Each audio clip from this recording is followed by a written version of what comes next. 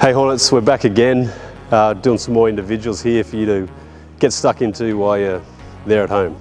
Today we're going to be working on some finishing and footwork around the basket. Well, the first thing we're going to do is called the mic and drill.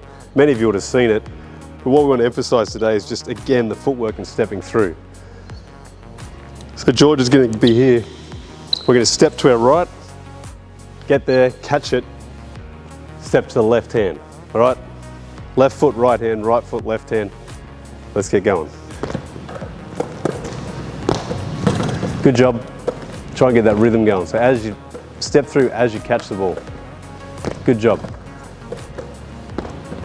And again, challenge yourself in this drill. If you're strong with your right hand, be determined to get strong with your left hand. Okay, once you've got the mic and drill down pat, you can do the reverse mic and, which is the step through using that offhand as we're coming under. So we're going to step through the left foot to the right hand on the left hand side of the basket and vice versa going the other way. Again, the rhythm and the footwork is really important. So we step through, reverse layup, catch, step through, reverse layup. Might be pretty awkward, especially for our young athletes at first, but it's a bit of fun. You can really get used to that touch around the basket doing this drill. Great drill to warm up, get that touch going. Okay, the next drill we're going to do here is just working on our power layup. Again, the next step to finish. Footwork is so important around the basket, so this dribble will help you get that. So we're going to start in stance. Right, down in stance, girls. 2 power dribbles outside that foot, then it's just a step into the power layup, finish it. Key is feet towards the baseline, shoulders parallel with the backboard, up nice and strong. We'll just go one on the left, one on the right. Let's go, so 2 dribbles, power layup, 2 dribbles, power layup, good. Get right in under that basket, nice wide stance, toes pointed to the back baseline, shoulders parallel with the backboard.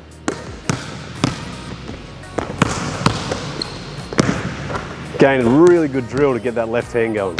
Right, the next drill, we're just finishing around the basket, staying in with the power layup, but adding a little crossover, and then I like to call it a check dribble, but a pound dribble, whatever you want. So let's go. We're going to start here, 2 dribbles out, then a crossover, then a pound dribble in to a power layup.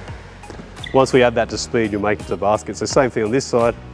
We're going to go 2 dribbles out, crossover, check dribble into a power layup. All right, let's do it at speed now. So we go out, crossover, check dribble, get yourself balanced, get it back to that pound layup. Good. Out, cross it over, check dribble, make the layup, good. Out there, cross it over, check dribble, into power layup.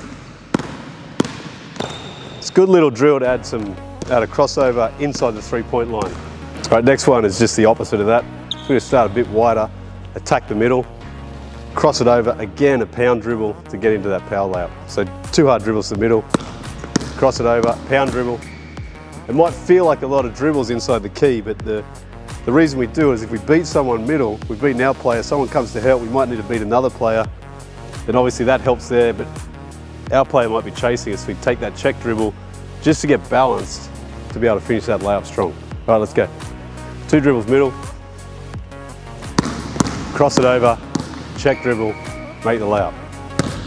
Cross it over, check dribble, power layup, good. Middle, cross it over, good job, cross it over.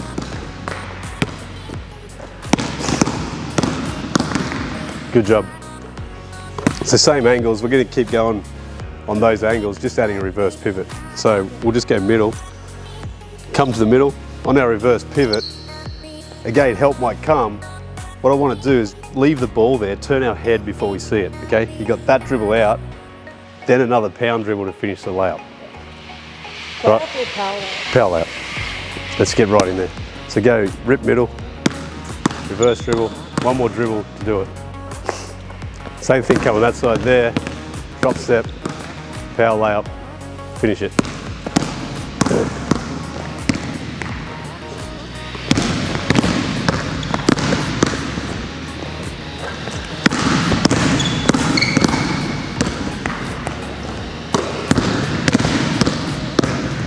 Good job. Make sure on that reverse pivot you turn the head and see where you're going before you dribble out of it.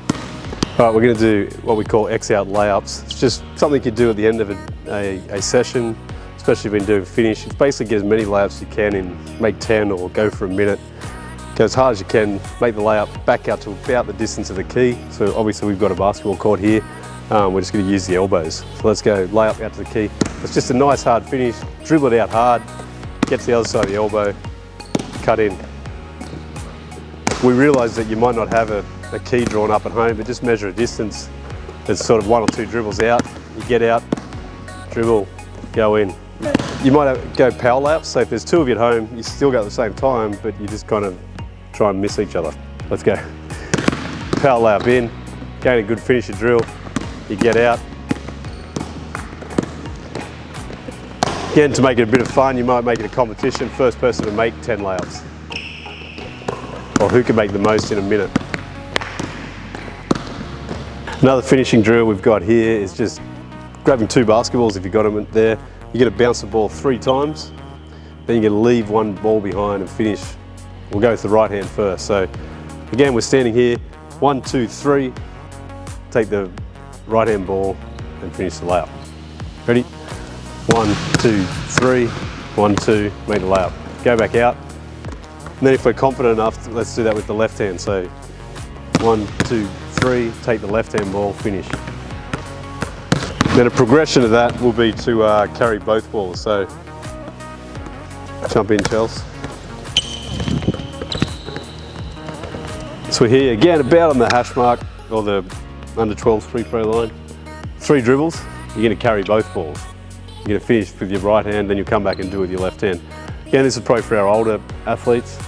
3 dribbles, put 1 ball, both balls under your arm, but finish with your right hand. 3 dribbles, go. Yep, good.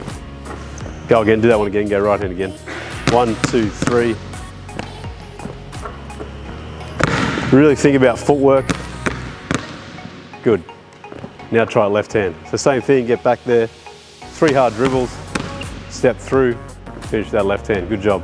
Again, one more quick finishing drill we've got here is start on about again the elbow distance. Understand that not everyone has a key drawn up at home, but if you just pick out that distance, about, you know, a couple of dribbles away from the hoop, we're going to start just scissor dribbling. Again, this might not be something you've ever done. Challenge yourself, have a bit of fun with it. When I say 2, you'll be on the wrong foot, or the right foot, depends on which side you're on. 3. That's good. The reason you want to do that extra dribble is to get your footwork right. This is a challenge to when your footwork's wrong to still be able to finish. Let's go. 3. Good. 3. Good. Let's go. 2. Good. 1. Again, to make it a little bit easier than the scissor dribble for our young athletes, you can just start by wrapping the ball around your waist. So if we're wrapping the ball around their waist, the number I call, then you've got to step off. 1. Your footwork should be right most of the times. This